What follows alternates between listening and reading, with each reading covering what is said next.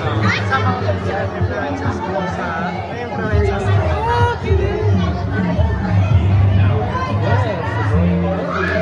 How are you?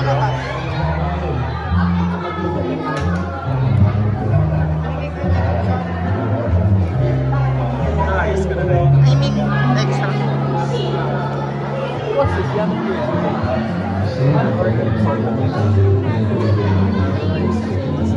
Wraps around. Yeah.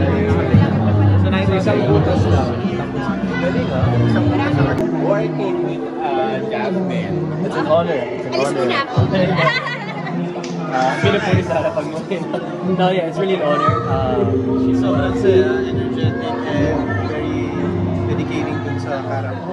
At yung mga characters nyo, in relation to her character. Oh yeah, ako si Dante. Ako yung portray as a VR. Kumbaga tinatawag namin dito Mumu. Parang ako yung nag-a-act as a character, which is ako. Which is me. Sorry, I couldn't hear over drums. Yan, ito ngayon, yan yung mga virtual na It's becoming a reality nowadays. So, ganda. Timing na timely yung movie. Kumusta ang set? Kayo tatlo sa set? Sobrang saya. Ulit. Tawanan, kwentuhan about life. More than work, alam namin work yun. Pero, we get to kamusta each other. Easy going lang. Walang may ere sa akin lahat. So, talagang pagka game on. And pagka in between breaks naman, may kanya-kanya din kami mga chika dyan. Basta JP lang sa mga movie. The set is always so peaceful, so happy. Tinanong ko rin ito kanina kayo. Nakapamahal niyo ba si Jack? Hindi, pero sabi ko na sa Nakahinayang eh.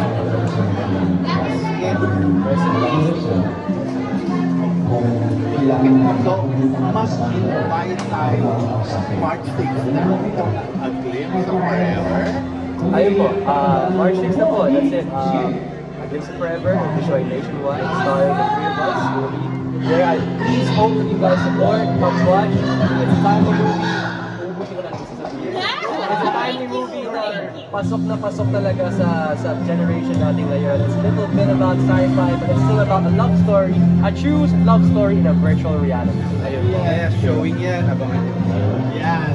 Mga kapuso, nationwide, March 6, A Glimpse of Forever. There are 9 days of contact sa Thank you. Let's watch the film.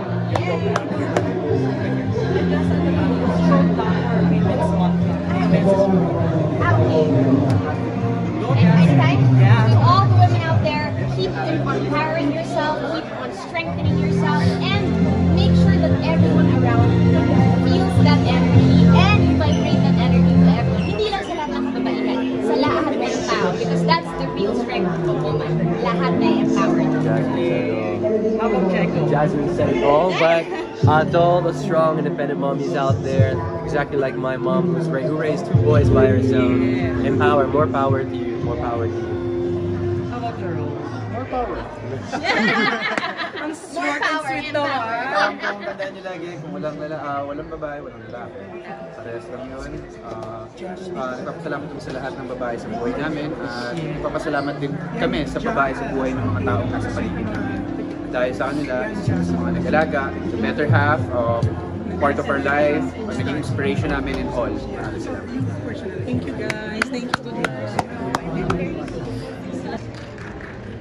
sa lahat ng press at sa mga kaibigan namin dyan sa taas, mga fans si Jerome dito sa baba, ni Jasmine, kay Chief Kylie, thank you again for hosting this, Direct JP, maraming salamat. I really do hope all you guys enjoy. Love you guys.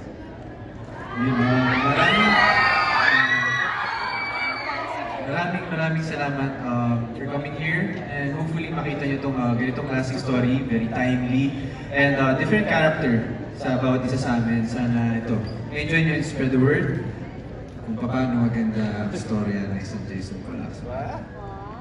And salamat sa mga pumunta dito sa premiere night on Glimpse of Forever. Kung makita sila ako eh.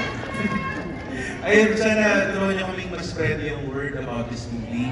Especially kung makarelate kayo starting March 6, di ba? Cinema Station, okay. Tara, doon tayo. Excited. Hi, Renata, Arlita. I love you guys. Thank you. Meron pa bang gustong ihabol na mensahe ang ating mga stars? I think so, pero wag na. Alright, wag na daw muna. Okay, so this time I think ready na ang lahat manood. Tama ba? Ready na ba kayong lahat manood? Parang mahina na. If ready na kayo, sigaw tayo ulit. A glimpse of forever now showing. There you have it. Thank you. You may now take your seats. Ayan, atin lang natin habang... Well, first of all, first time ko talaga maging kontrabida. So natatakot ako sa mga fans si Jerome. So, pero it was such an amazing movie, such an amazing film, and definitely hindi ako biased, pero grabe yung turnaround of stories dun sa, it's a roller coaster ride, definitely. Grabe. Thank you, thank you. Salamat. Thank you. Let's get the fans. It was, I feel like, really, it's not really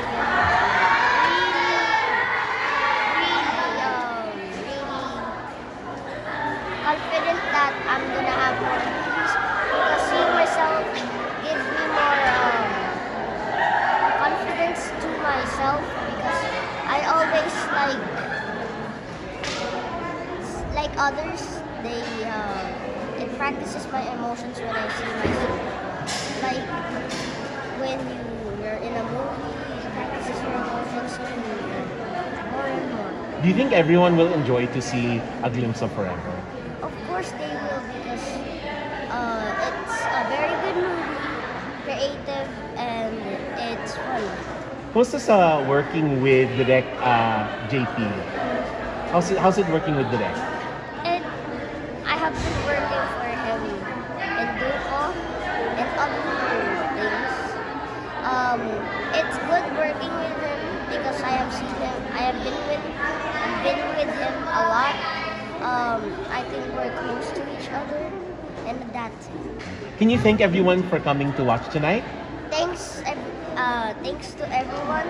Thanks for your support, and bye. Thank you. Oh, Krisha, reaction mo daw. What's your reaction seeing A Glimpse of Forever? Ay, grabe. Ang daming emotions. At first, parang akala mo, kasi di ba parang tinataklo nila yung mga mental health issues. And nakaka-touch siya. Hindi naman siya parang, marami kang matututunan about everything. Like ano? Second question, how much technology plays a role in your personal love life? Wala pang love life eh. Pag meron na, chika ko sa'yo. Oh, sige. Thank you. Thank you.